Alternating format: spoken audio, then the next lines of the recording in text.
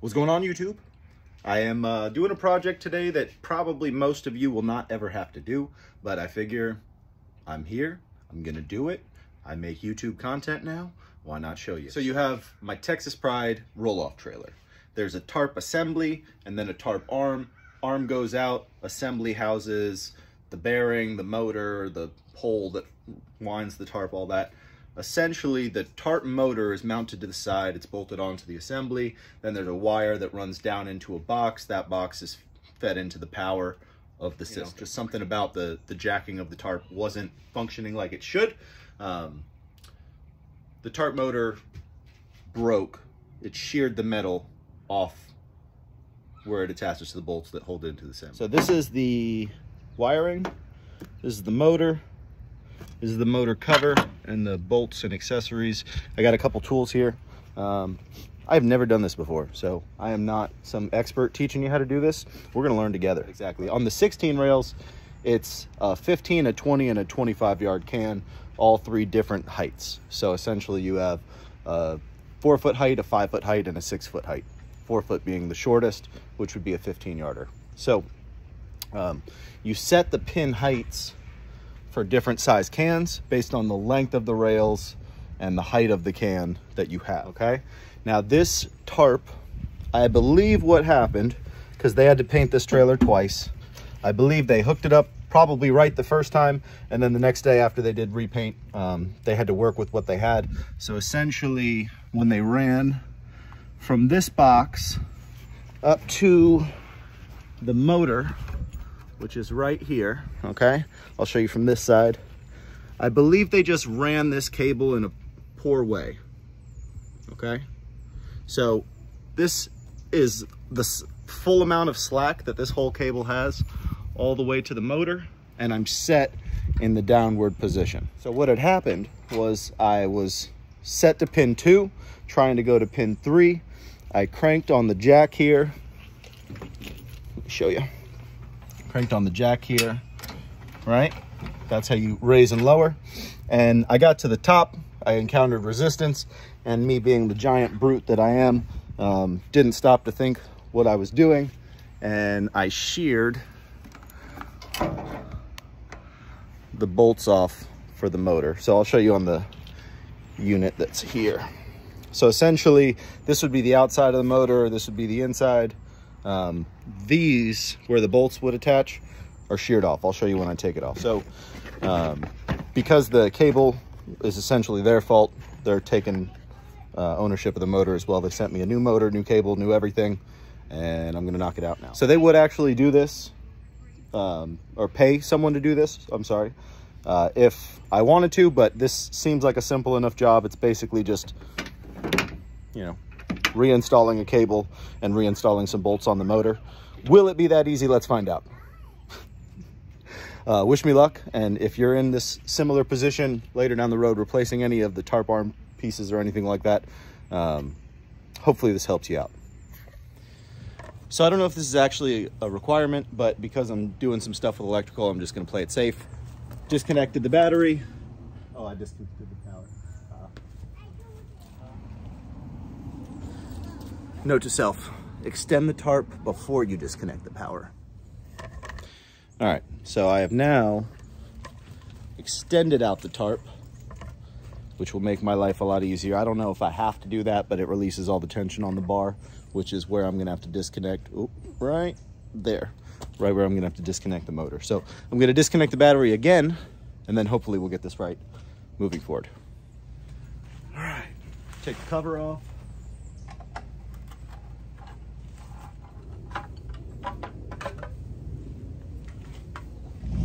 All right, so it looks like it shouldn't be that difficult. All right, so 7/16 was the nuts that hold the wires to the motor. There's a 1/2 inch required for, I'll just pull the camera in there. So you'll see right there at the bar, boom, there's a little nut. It looks like that's what's holding Looks like that's what's holding my motor in place right now, because everything else is sheared off. Let's see in there. So we're gonna hopefully get that tarp released right now. Let me pull that nut off and see what we're dealing with.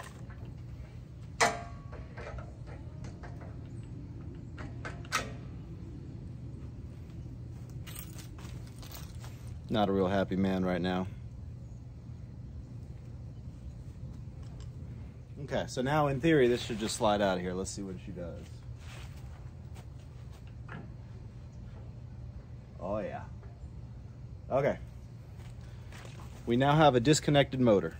So you can actually see some metal broke and some grease is going. Now, the second fun part. So this is where we have to actually get cable changed. So come on over. All right. So we're gonna be working right up in here. That's one. Now we got another.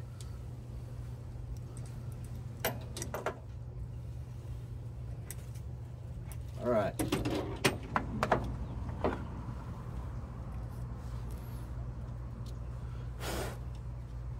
Okay. Cover is off. You can actually see they broke that. They broke that when they were putting it in originally. What can you do, Rick? They just started mowing the lawn next door, so I'm gonna try and do a little bit of this in a minute. But you'll see here, right? I've got to disconnect this cable and this cable, but I don't have to disconnect this cable. I'm gonna pull red cable, and red's red and black cable off and out from there, and then this should now just feed out to the motor. All right, so we now have the wiring disconnected on this end and on this end. Now we just gotta unfeed it and then put the new wire back in there so we can feed it to the correct length.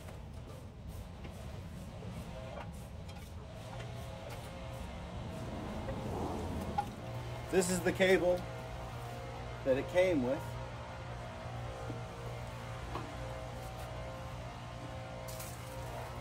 This is the cable that they just sent. Something tells me someone cut that a little shorter than they should have. Let's get it refed in there. Connector already came on. So for those of you who don't know too much about electrical wiring, you see inside there how it's a little deformed. Essentially all you're doing is taking a circular piece of metal and then clamping onto it to bend that down onto the wire, which in theory should hold it. Obviously that didn't happen, so I should be able to just rebend this back and shove it back in there and clamp it down. We're gonna find out.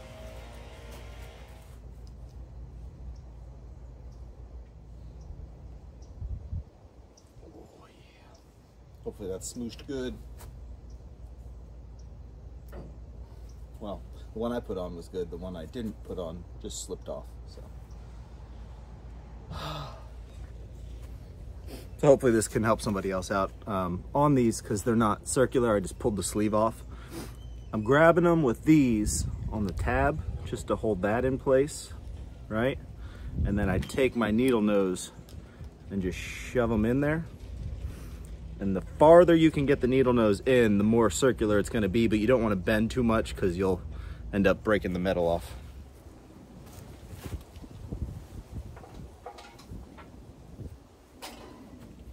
All right, so I just took one of these tie downs off. The rubber is much easier to put on if it is off the trailer, although I didn't want to take it off the trailer. But these are important. You don't want to have that cable getting cut as you're lifting the tarp up and down. Back on. Then just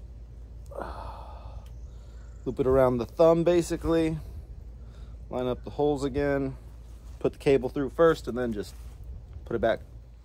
All right, we're gonna take a little temporary break from the wiring. I'm gonna get this motor mounted up in here, but first I wanted to show you, this is the actual sheared off metal. So it probably did cause a little bit of flex in here. A little flex in there. Not too much, it looks like it should remount fine. Right. New motor, bolts. Didn't really think about it before, okay?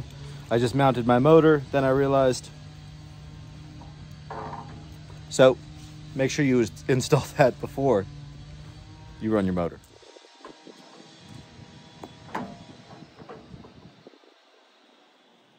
Okay, so that'll actually rest there on that without a bolt now.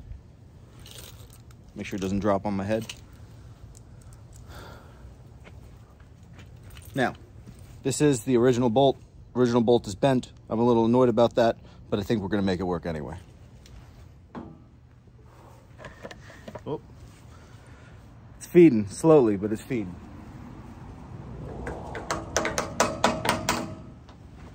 She's in there. Now let's tighten on the nut.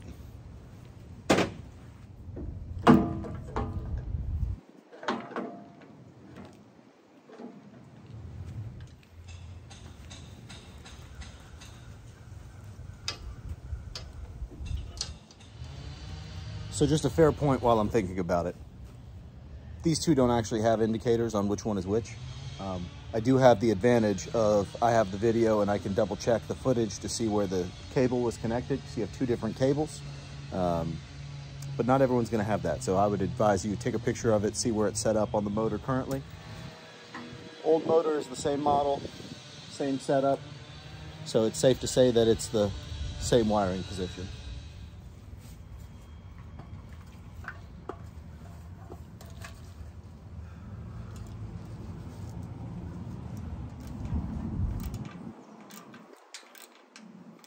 All right, now we're gonna put her back together somewhat and test it to make sure I can get the proper amount of slack before I am finito.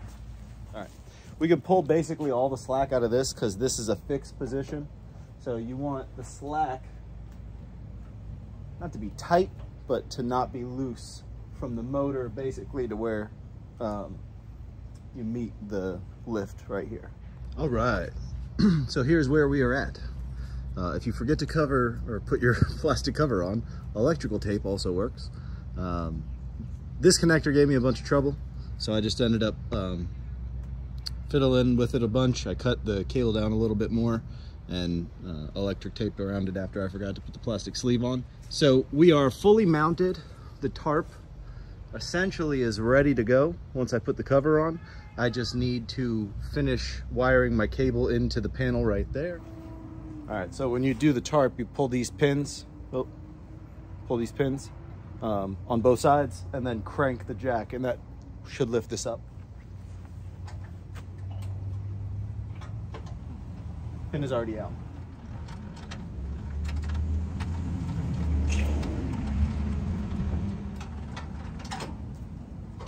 So we are about to do a test run right now, see if we have actually gotten somewhere. So I'm gonna plug in the battery again, and let's give it a test.